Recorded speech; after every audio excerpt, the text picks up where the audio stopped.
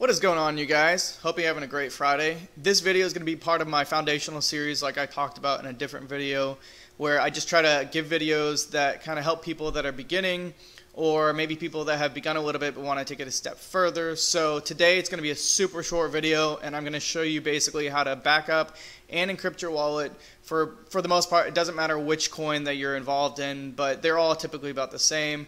Today, I'm just use GoByte as an example. I mine GoByte because it's a decent profitability, and so I just have this wallet open. So let's go ahead and dive on into it. So backing up your wallet, for the most part, almost all wallets are about the same.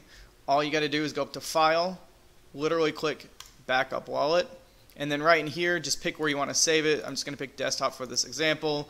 And what I like to do personally is I like to label the wallet so I know moving forward, which coin it is and what the date is. So for this example, since it's called GoByte, I might label it GoByte. I would say today's the February 16th, 2018, and I would label something like this. You're gonna hit save. I saved it to my desktop, so you can see right here.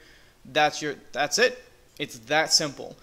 Also, what I do suggest is when you back it up, obviously you don't want to keep it on the computer you saved it on, because if that computer crashes, it's kind of pointless. You not only lose the original wallet, but you lose the backup. That really doesn't make sense. So take this file, this .dat file, and make sure you put it somewhere else safe. I have been told, and I don't specifically understand why, but I have been told that the flash drives do not hold memory for years and years to come. So be careful with that.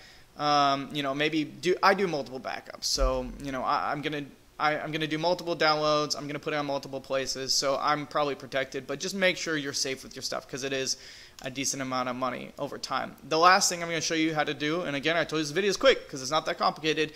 I'm going to show you how to encrypt your wallet. So again, most wallets are about the same. Some are a little bit different, but for the most part, either under File or Settings, you're going to find up here where it says Encrypt Wallet. You click that. It's going to say in here, new passphrase.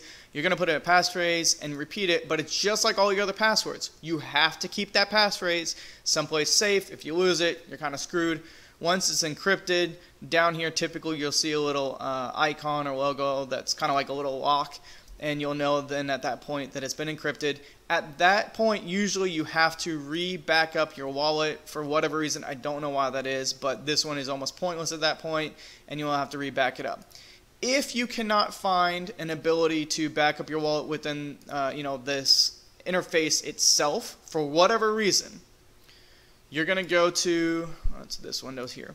So in your actual local hard drive, you're going to go to someplace like this. It's going to be typically your C drive, users, the name of your actual computer. So mine's called Chuck's laptop, app data, roaming, and then you're going to find the name of the coin. So again, for this example, we're using GoByte.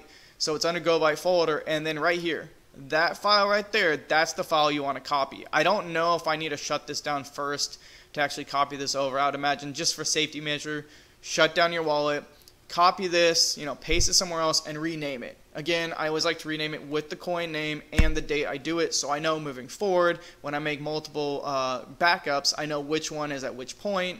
If it's encrypted, I also put in there, encrypted backup. So that's it. There's really not much more to say on how to download or how to back up and encrypt your wallet, but it is something extremely important to do. Some wallets, are just a basic simple where it's a password. The wallets that you need to actually pull it off, the file off and back up. That's how you do it. So really no other reason to make this video longer than it needs to be. If you liked that video and it helped you out, awesome. Give me a thumbs up and subscribe. If you disliked it and you didn't learn anything from it, please give me a thumbs down and let me know what you prefer to see rather than what I just showed you. So thanks, guys. Hope you have a great day.